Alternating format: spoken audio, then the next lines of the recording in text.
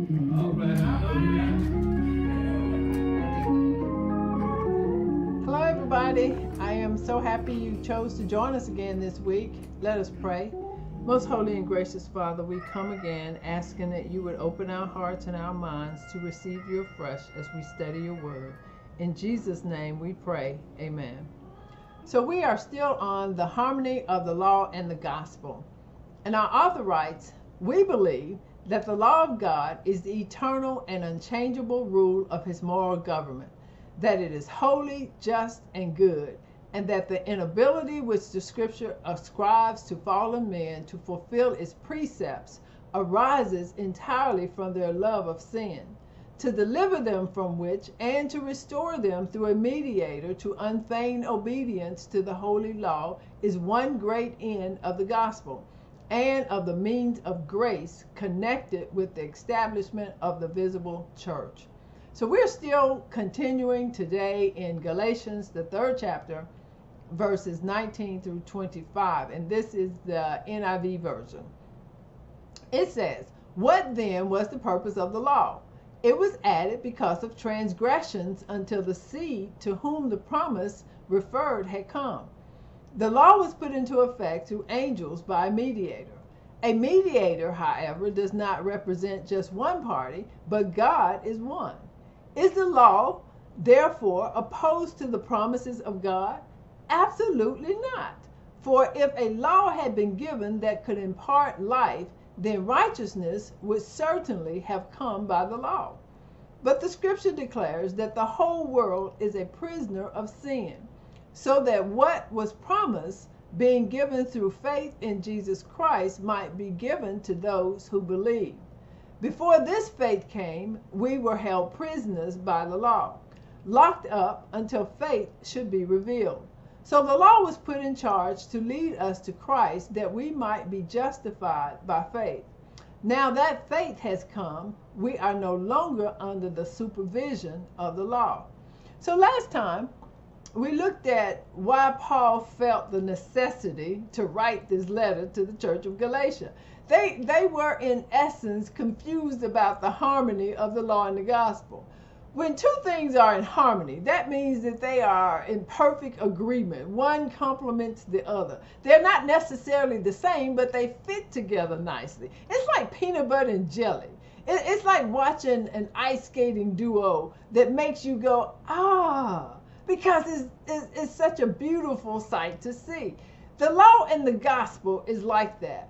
The law shows us how messed up we are, while the gospel steps in and says, I got you. The law is a heavy yoke, and the gospel bears that yoke and sets us free. One does not do away with the other. They work in harmony. The gospel of Jesus Christ frees us from the yoke of the law. The book of Galatians deals with the mistaken thinking that salvation can be earned by keeping a set of rules. And it also deals with the fact that those who receive salvation must live by God's rules. Paul in Galatians is not arguing against being law-abiding people. No, as Christians, we should be some of the best people in society. We should be the easiest people to get along with. When one of the teachers of the law asked Jesus, of all the commandments, which is the greatest? Trying to test him. And Jesus responded in Matthew 22:37. He says, you should love the Lord your God with all your heart, with all your soul, and with all your mind. Then, as Jesus often did, he gave them what they did not ask for, but needed to know. In verse 39 and 40, he says, and the second is like it. You shall love your neighbor as yourself. On these two commandments hang all the law and the prophet. So Paul is not arguing that Christians should not be law-abiding citizens. He was arguing against legalism. And there is a difference. An easy demonstration, is the best I can give you. An easy analysis to demonstrate the law versus legalism would be that of a parent-child relationship. Legalism would be demonstrated by a home in which the child has to earn the parents' love. You know, they got to stick to a bunch of rules, strict rules and regulations, and in that family there's rules for everything, and that would govern the child's behavior. And if the child broke any of the rules, then the parent would withhold their love from the child. And there would also be harsh punishments for the child. You know, in that family, love has to be earned. So the child would constantly be working, trying to live up to the parents' expectation in order to receive love. That would be based on that. In that family, love is based on performance, and that would be legalism. When you have to perform in order to receive, that's legalism. Then the flip side, which would be the law abiding, it could be seen in the home where the parents love the children unconditionally, but at the same time they teach the children that they expect a standard of behavior. You know, we all grew up in families that, most of us did anyway, that certain actions was expected of us because we were part of the family. We didn't have to do a certain thing to be in the family, but because we were part of that family, certain standards were expected. And then when you fail to live by those standards, then the parents would lovingly correct the child and require a change of behavior. So, but the child was always loved, and the child was always guided through life lovingly. That's how God loves his children. His love is unconditional. We can't earn it. He gives it to us freely. But at the same time, he doesn't just let us run loose. Certain things are expected because we are part of his family. There are rules or certain behaviors that are expected of his children, not to receive love, but because we are his child. God rules for his children can be better understood or by, if we call them household rules. Every functional family has rules that are to be adhered to. And just like in our earthly family, our children at times break the rules. So is the case in God's family. We don't always live up to his standards. We sin. And when we do, God lovingly corrects us and requires that we change our behavior. God does not want us to just be running wild. And you know, we've all seen, especially toddlers or children, running wild. And who do we look at? We look at the parents. And so God does not want us, he wants us to be good, upstanding citizens. And God can do that, or he can be merciful to us because of the gospel, which ushered in grace. The law was strict and unbending. With the law, there was no grace, there was no mercy. It required total obedience or death, and there was no in between. And so in Galatians, the 3rd chapter, verse 19, Paul asks and answers a question. He says, what then was the purpose of the law? That's the question.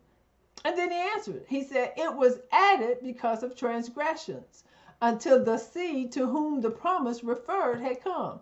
The law was put into effect through angels by a mediator. Now remember, from last week's lesson, Paul is defending the gospel. Remember, some false teachers had come to the church and was preaching that the Gentiles had to become Jews and obey the law in order to be saved. And so with that as a backdrop, Paul asked the question, what was the purpose of the law? You know, it wasn't for the Gentiles to become Jews. The purpose of the law, it was added because of transgressions or sin. And it was to be temporary or just until a certain time. Paul says it was added because of transgressions until the seed to whom the promise referred had come. So it was never meant to be a permanent thing. And it was never meant to make us acceptable to God. The law had a course to run. And once it was done, it was to be set aside. Again, that does not mean that the door is then open for loose living. It should lead us. The law's purpose was to lead us to become a part of God's family through Christ Jesus. And in God's family, there are standards that we are to live by. I'll read that verse again, verse 19. I'll read it again and put emphasis in certain spots. It says, it was added because of transgressions until the seed to whom the promise referred had come. When Jesus Christ came, the law was to be set aside. The law was meant to have only a temporary purpose and only a temporary lifespan. It was to extend only from Moses to Jesus Christ. Because Jesus Christ is the seed to whom the promise referred to. He is the seed to whom the promise of righteousness was given. God never intended the law to be a way of salvation. It was only for the temporary purpose of showing us our sin and how awful we are. Right here, I should point out that because the law was temporary until Christ came, that does not mean that the law has no value for us today. We can't just take the law out of the Bible and be done with it. Jesus Christ fulfilled the law. Therefore, he embodies the law. In Jesus, we see what the law looks like. He personifies the law. I'm one of those people that need to see how things, I need to see how things are. I need to see somebody actually doing a thing for me to believe that it is possible or that I can do it.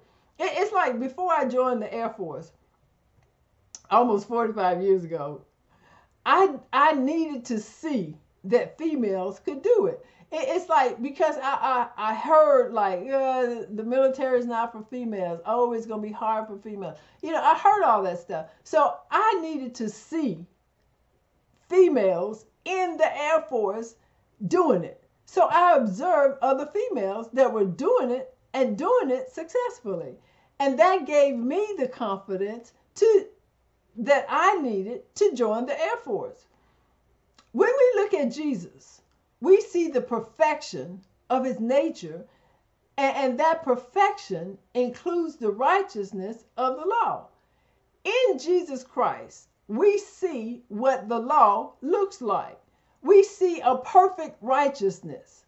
The law and its righteousness is part of his nature. See, the law has a righteousness that could be earned if a person could obey it to the letter. But only Jesus could do that. Only Jesus could live a perfect life and do all that the law required. So to cut the law out of the Bible would be to erase part of our understanding of Jesus Christ and part of his very nature. To do that, we would only have a partial truth. But to explain that would take more time than we have for this lesson.